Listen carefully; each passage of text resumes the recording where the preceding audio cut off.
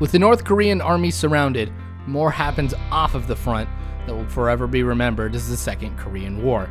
But first, let's recap on this conflict. After the shelling of Yongpyong Island on November 23, 2010, a North Korean colonel, hoping to gain favor with the Kim regime and higher-ups in the DPRK, attacked Yongpyong Island to take out the artillery positions that were decimating North Korean artillery as they were returning fire.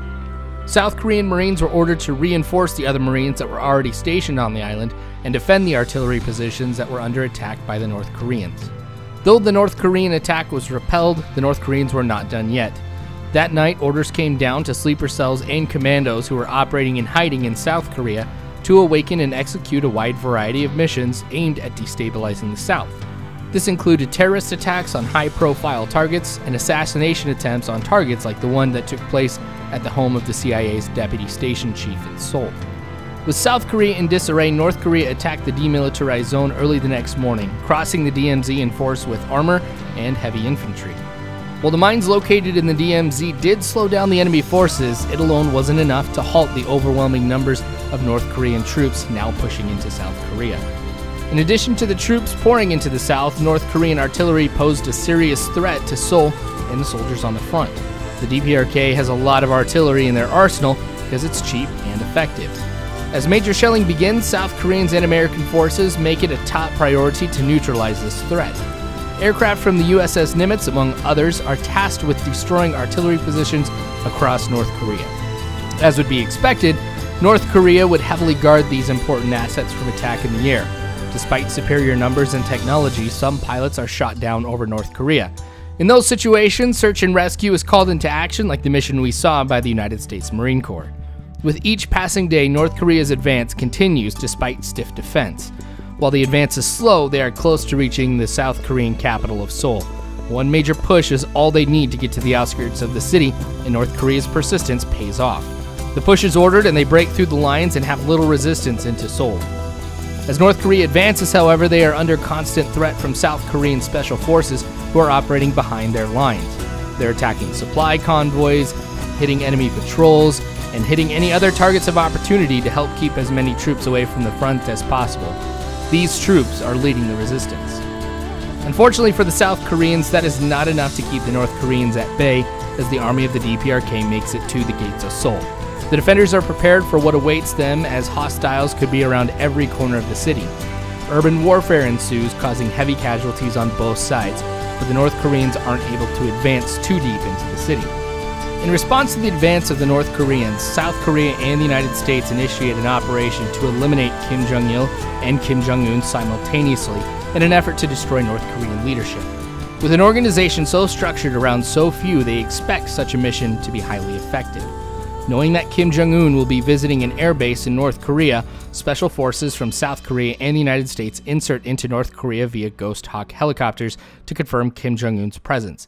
If confirmed, a missile will be fired to kill the leader, and the special forces will quickly extract from the area.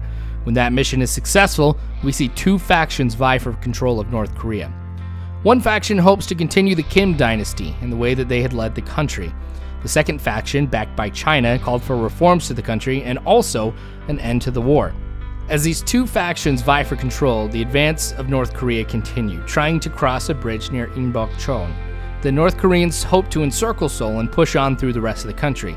The U.S. 2nd Infantry Division makes a stand at that bridge that holds back the North Koreans on the western part of the front. On the eastern portion of the front, however, the U.S. 1st Armored Division helps the Republic of Korean forces to slow the North Korean advance despite taking heavy casualties themselves. The North Koreans are putting a larger focus on armor and mechanized warfare to achieve a breakthrough in this area. Again, that attempt is squashed due to the staunch Allied defense. In the rubble on the outskirts of Seoul, the South Koreans start to push back the North Koreans for the first time. Intelligence is reporting a large shortage of supplies and ammunitions for the North Korean forces in this area, and the South Koreans aim to take advantage of this.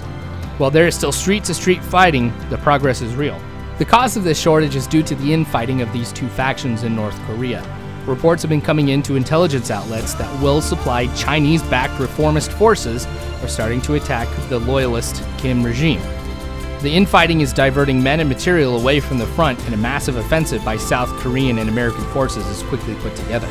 All across the front, Allied troops pushed through North Korean defenses, initially at great cost, but finding much less resistance than expected behind the lines of North Korea.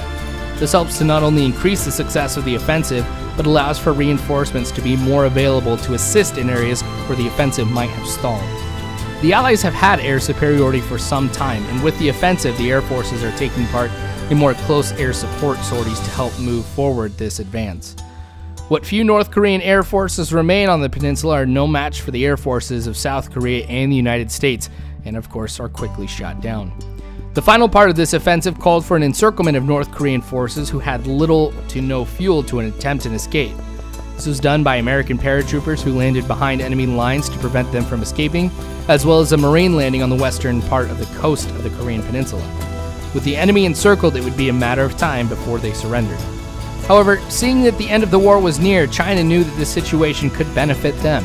After all, they did not want American troops right on their borders. The Reformationist forces called for a ceasefire and an end to hostilities.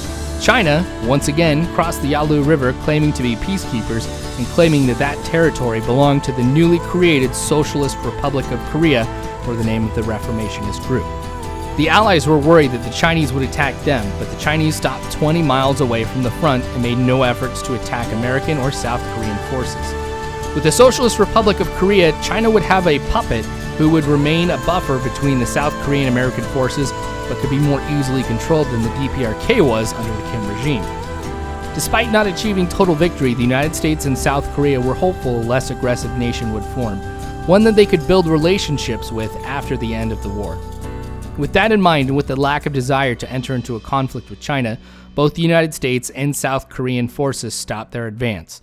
A ceasefire was brokered quickly, and eventually, a peace treaty was signed in 2011 that brought an official end to the hostilities. The war lasted exactly 1 month, but in that time many suffered. The casualties are as follows. For North Korea, 248,047 killed, 513,249 wounded, and 215,662 captured. For South Korea, 81,511 lost their lives, 129,883 were wounded, and 10,059 soldiers were captured. For the United States, 19,618 were killed, 33,870 were wounded, and 225 were captured. The civilians, however, paid the heaviest toll. 327,290 were killed, 542,992 were wounded, and 82,995 were either captured or abducted. So now we're going to take a look at the advantages of both sides of the conflict. The way I'm going to break this up here is into the two sides. I'm not going to break up South Korea and the United States advantages. For North Korea, one, they had a lot of numbers. The biggest challenge the Allies faced during this campaign was being able to hold back the overwhelming number of troops that were crossing into South Korea. This became less and less of an advantage as time went on, as we saw reservists from South Korea be called up and reinforcements from the United States enter the combat zone. 2. The element of surprise. There have been a number of skirmishes that had taken place between North and South Korea over the years, however nothing as large as this. There were some that were in South Korea who didn't expect the North Koreans to attack, especially with that commando raid that we saw in episode number 2. The North Koreans were able to take advantage of that and use the element of surprise to help them push into South Korea. 3. Loyalty. It's no surprise that the North Koreans don't know what exists outside of their country. There's a lot of documented things that talk about what North Koreans think of South Korea and the United States. When they're fighting very passionately for their own survival. That's how they perceive this, which allows them to fight harder than you would see from just about any other foe. And now we'll take a look at the advantages for the South Korean-American alliance. Number 1, technology. It's no big surprise that the technological advantage went to South Korea and the United States right here. In some cases, we saw 5th-generation fighters go up against aircraft from the 1960s. But this heavily influenced the outcome of the battle, especially when you take a look at not only what happened in the air, but also on the ground and on the seas as well. Number 2, supplies. Even if the North Koreans hadn't split into 2 factions and tried to split the supplies between the two, it still would have been an issue for North Korea without full backing from China. However, the United States and South Korea are very well supplied and were able to maintain their level of attack throughout this entire series and could have continued on for much longer as well.